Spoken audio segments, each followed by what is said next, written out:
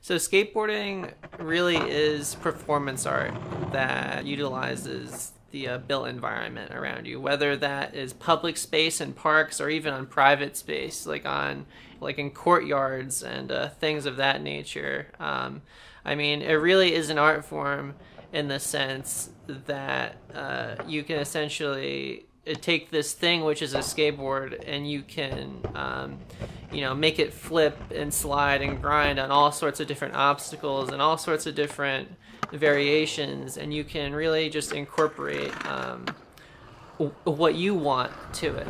Some people definitely view it as a sport, some people view it as an art. I definitely take the standpoint that it's an art form. Well, most people see the urban environment as just random obstacles that are placed everywhere that might not have as much significance to a skateboarder who can see them as some sort of obstacle. So all of these things that you're surrounded by in your daily life, whether it's a ledge or a bench or a set of stairs, can be seen as an obstacle for a skateboarder to skateboard. Skateboarding, in order to do what you want, in most cases takes a lot of persistence. Even doing really basic simple tricks like ollieing, which is just bringing the board off the ground, can take weeks and sometimes months to learn.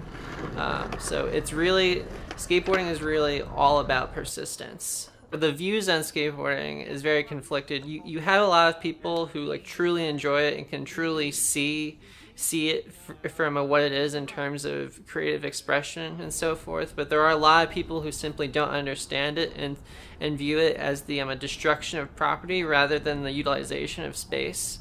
I keep doing it because it's that feeling of working towards that really hard trick and then finally landing it. It's just such a sense of accomplishment.